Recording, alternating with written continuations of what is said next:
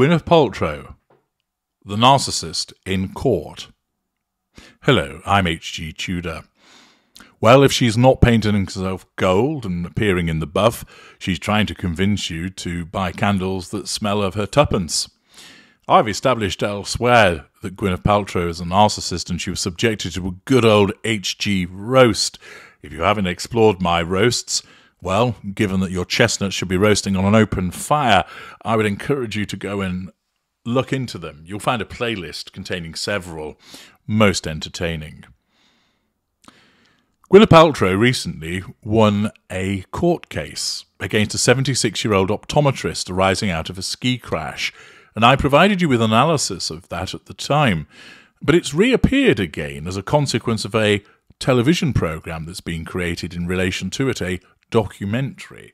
And this provides us with a further opportunity to understand more about the particular behaviours of the narcissist that is Gwyneth Paltrow and the way that she conducts herself. The report by Daniel Bates reads, Gwyneth Paltrow has been called out for her bare-knuckle legal tactics in a new documentary about her ski collision trial that took place last March. The upcoming documentary claims that the Goop founder's lawyers were unkind and unfair during the case brought by Terry Sanderson, 76, who claimed that she hit him from behind in 2016 at the Deer Valley Ski Resort in Utah and left him with 4 broken ribs and a permanent brain injury. Sanderson's former partner, Carleen Davidson, says in Gwyneth versus Terry, the ski crash trial, that it broke my heart that Paltrow's attorneys turned his daughters against each other. She says that Paltrow only won the high-profile case because the jury in Park City, Utah, home to the Sundance Film Festival, was slanted by her celebrity. After 8 days of testimony, the jury took just 2 hours to find that Sanderson was 100% to blame for the crash and awarded Paltrow the token $1 she was seeking in damages. Also appearing in the film is Samantha Dury, who is very aptly named, who was one of the jurors who ruled in Paltrow's favour, who said that Sanderson lost credibility when Paltrow's lawyers played a montage of photos of him going on vacation after the accident, which he claimed ruined his life. Gwyneth versus Terry, which streams on Max in the US and Discovery Plus in the United Kingdom on Monday, gives fresh insight into a David versus Goliath battle which transfixed the nation. The Goliath was Paltrow, the 50-year-old founder of the luxury wellness brand Goop, who is worth $200 million and won an Oscar for her role in Shakespeare in Love. Her adversary, Sanderson, was twice divorced and a retired optometrist who claims she let out a blood-curdling scream when she hit him while distracted by waving to her children Apple and Moses, who were also on the slopes. Paltrow strongly denied this. Denial, nullification of threat to control, had always maintained that Sanderson was the one who went into the back of her. The documentary revisits the brutal cross-examination of Sanderson by Paltrow's lawyers from a Utah law firm, usually hired by health insurers to dispute patients' claims. Now, of course, whilst the lawyers adopt their approach, they do so pursuant to instruction, and therefore Gwyneth Paltrow will have wanted to ensure that these lawyers were utilised as attack dogs, demonstrating the absence of her emotional empathy. Sanderson, a father of 3, was asked by Paltrow's attorney Steve Owens why his youngest daughter Jenny didn't speak to him for 13 years. Now you might have to ask yourself, what in the dickens has that got to do with the issue of them having a crash on a ski slope? Naturally, they're going to try and portray Sanderson as a particularly unpleasant individual who would tell porky pies and thus was telling porky pies in relation to this accident. He was also asked about whether, as Jenny claimed in a deposition, he was controlling and abusive towards her. A tearful Davison says in the documentary, he, Sanderson, was very close with his girls, they loved him. When they turned his daughters against each other, that bothered me a lot, because I all knew those girls. It broke my heart, That was unfair. That was unkind. Not an accurate description at all of what was happening with that family. Davidson insisted that Sanderson's personality change after the crash had to have been created by something. She says it was an overnight kind of thing, so it had to be the accident. He couldn't stay as energized and connected, so he pulled away and pushed me away, almost to save me from having to deal with whatever was going on with him. Wiping away tears, she admitted that she still had feelings for Sanderson. Davidson said, "I didn't want that relationship to end and to see afterwards it didn't have to. I guess that was the harder part, to realise something could have happened there. I could have stayed with the man I adore." Samantha Dury, the juror, says in the documentary that she found Paltrow's evidence convincing, especially when the actress described thinking briefly she was being sexually assaulted when Sanderson hit her from behind. Dury said, when something like that happens, when you feel like you're being sexually assaulted, that's a different kind of memory where you'll always be traumatized by it. Gwyneth Paltrow did not seem dismissive to Terry's injury or anything caused by the accident. However, she was very clear this accident was not her fault.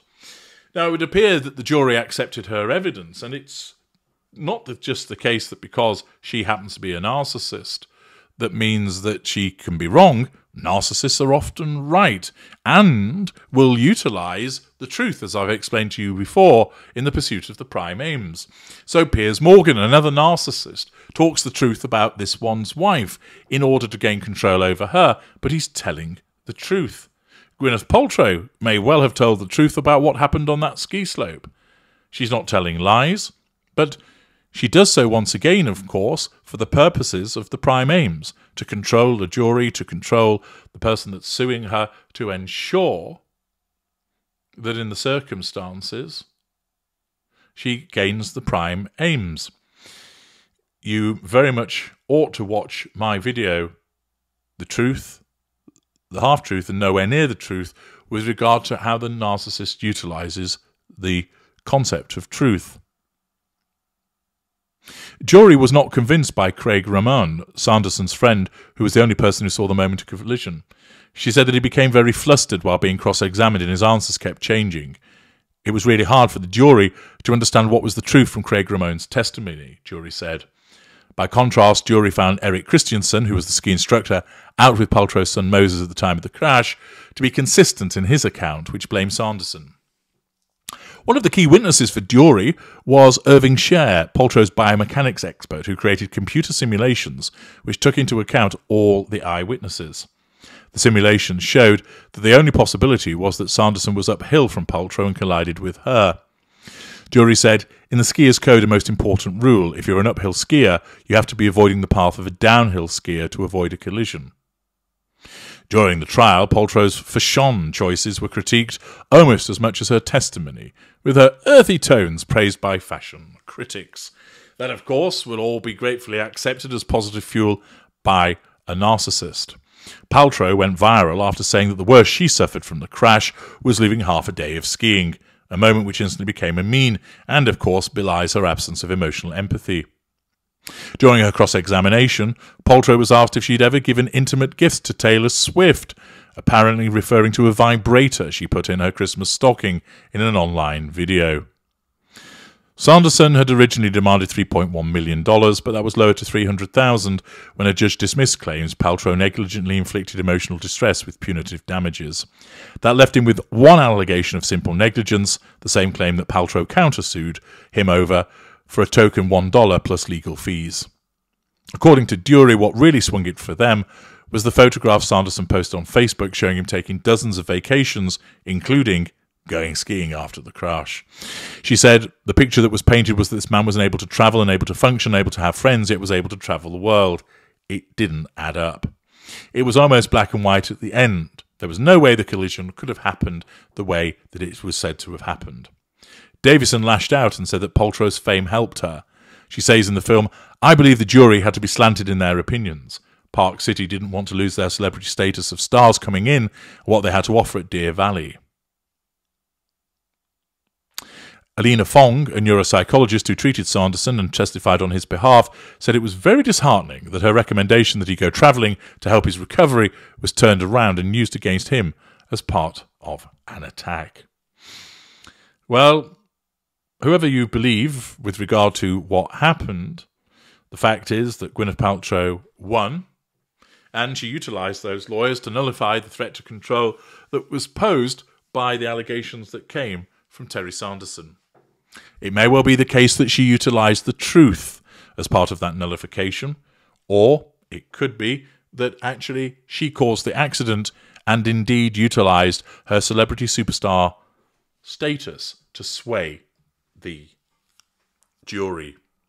What do you think? Do you think that Sanderson was at fault? Do you think that Paltrow was at fault? Do you think this was an instance of a narcissist crushing the smaller man, exhibiting her absence of emotional empathy through utilising a hotshot law firm and the essence of her celebrity status? Or was she right to take this action to see off a chancer? Let me know in the comments section. I'm H.G. Tudor. Thank you for listening.